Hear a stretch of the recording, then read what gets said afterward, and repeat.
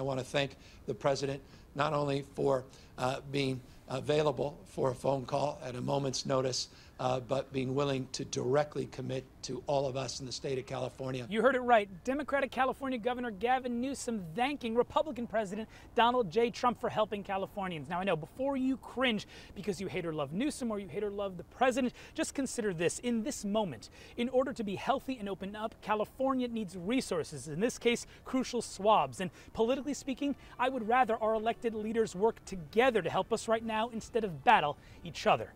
Until next week, stay safe, stay healthy, and stay home.